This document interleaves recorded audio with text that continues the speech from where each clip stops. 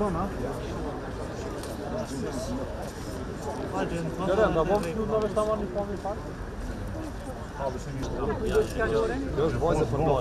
Još dvojze pardon.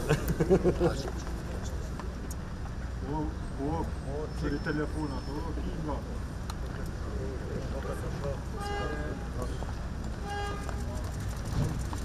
Handshake.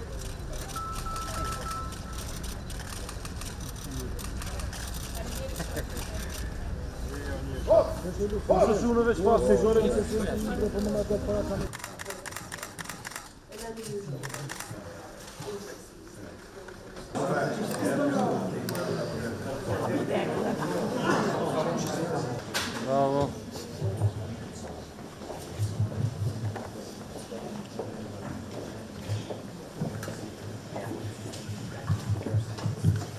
Të nderuar gazetarë, mirë se erdhët.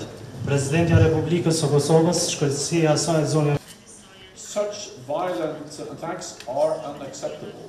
Those responsible must be held to account. NATO responded swiftly. We have deployed 1,000 additional troops to Kosovo.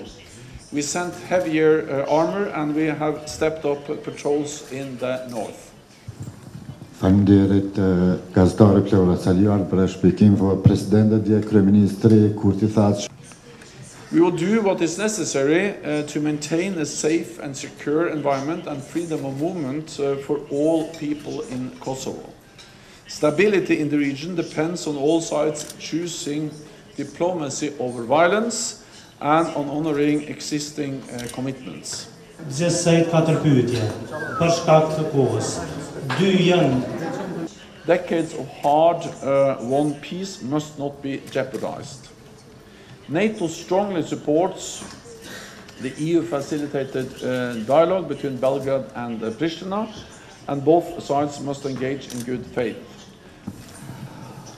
Thank you, Besnik Tahiri, Kosovo. Mr. Secretary, my first question. We are now reviewing whether we should have a more permanent increase to ensure that this doesn't spiral out of control and creates a new violent conflict in Kosovo or in the wider region. Vazhdojmë me pyetjen e fundit. Burim Zariqi, Radio Televizionit 21, presidente gjatë takimit. Sot natyrisht kemi diskutuar edhe për këtë marrëveshje, gjithnjë në supozimin që do të respektohet renditja e përgjegjësve sa i përket sigurisë në Kosovë. Pra përgjegjësi i parë është policia e Kosovës, përgjegjësi i dytë është EULEX-i nëse ka kërkesë nga institucionet e Kosovës dhe përgjegjësi i tretë është NATO-ja, siç e tha qartë sekretari i përgjithshëm, nuk pritet nga NATO-ja që ta marrë detyrën e policisë, por natyrisht NATO-ja është aty për ta mbrojtur paqen dhe sigurinë, e cila